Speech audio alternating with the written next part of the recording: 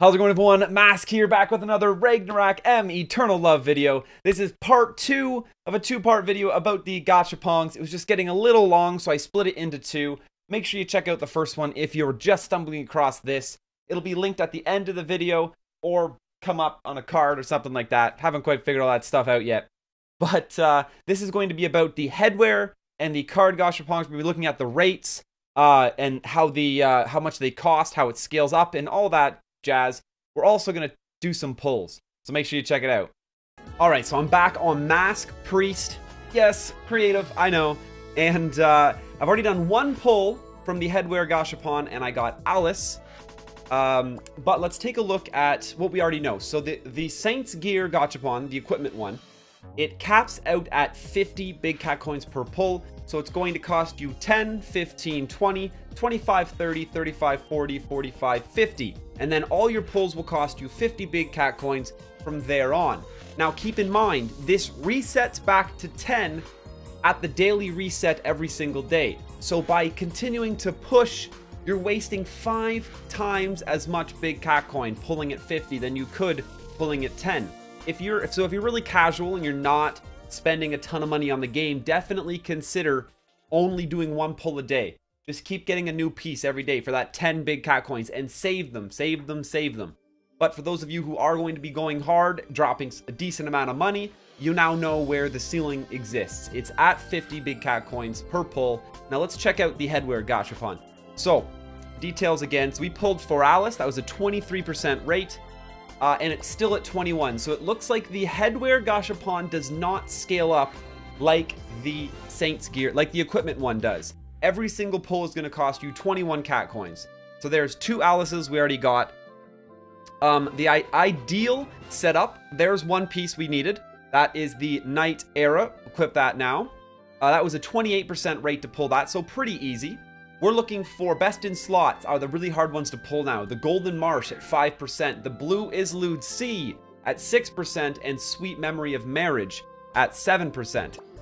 Now, still that being said, like, we're spending very comparable amount of big cat coins on this Gashapon compared to the equipment one, but what we're getting out of it is a fraction of the actual bonus experience. So definitely don't dive into the headwear Gashapon until you've pretty well geared yourself out in complete Saints gear. But here we go, the Blue Islude Sea. This is the best in slot back equip. That was a 6% rate to pull that. That's really awesome. Golden Marsh and the Sweet Memory of Marriage would make us fully geared out. I'm gonna pull all these coins. We're just gonna keep going and see how long it's going to take me to pull all of the pieces, if we even can, with our 1,000 big cat coins that we have.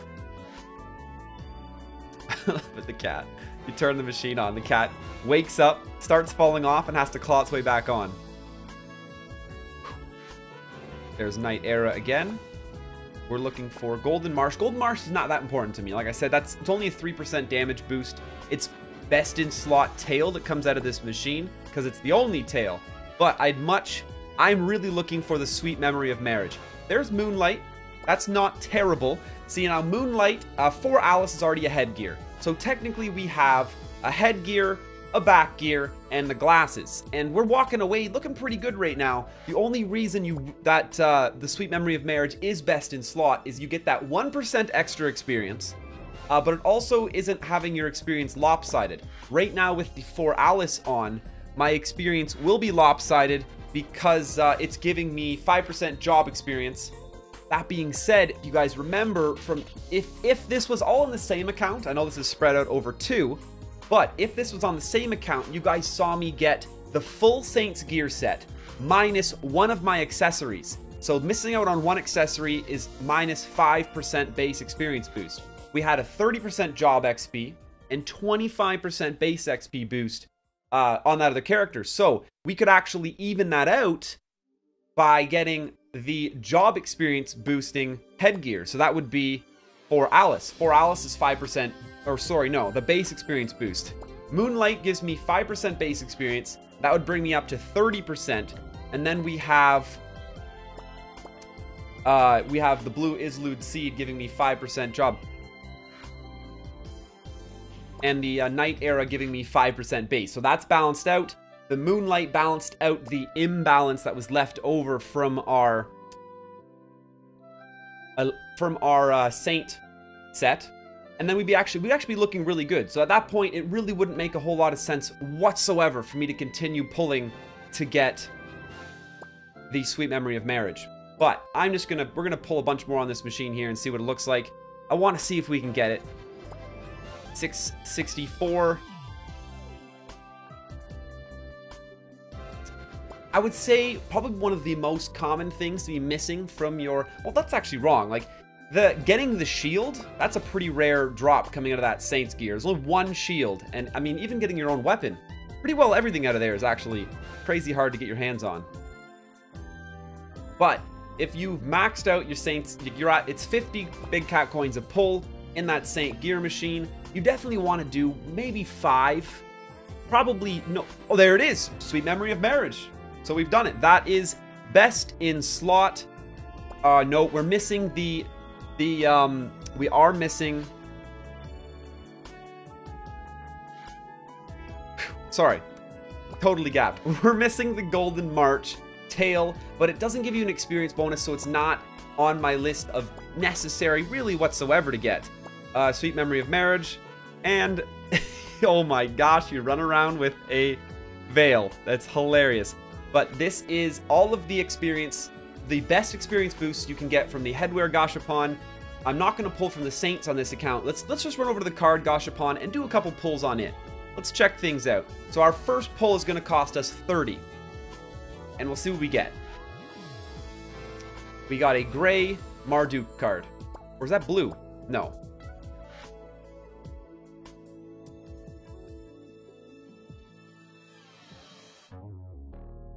I'm not familiar with all the cards in the game yet. There's going to be a lot of reading for me to do. 60! Oh my lord! First pull cost 30. Second pull is costing me 60. There's Desert Wolf. 100! 30 plus 30 is 60. It went up by 40 to 100. Thief Bug Egg card. Went up by 50 to 150. So we assume it goes up by 60. No, it went up by 50 again to 200. And we'll see what it goes to after 200. Or does it actually cap at 200? Yes. So it caps at 200. There's the card Gachapon. Totally dissected for you as well. Really, I don't feel like I got anything that was even worth it out of there. Let's check everything out in our bag. No, we know the rates are horrible. We actually did pull a blue card.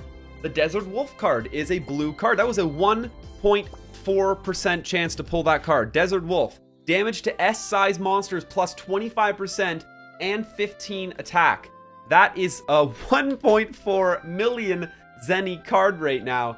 That is really crazy, actually. Really crazy. So that was lucky. I wouldn't pay too much attention to it at a 1.4% rate, scaling extremely quickly to costing you 200 big cat coins a pull. Guys, that's like $40 a pull if you cap it out to 200. But I did get a good card from it. That is pretty cool.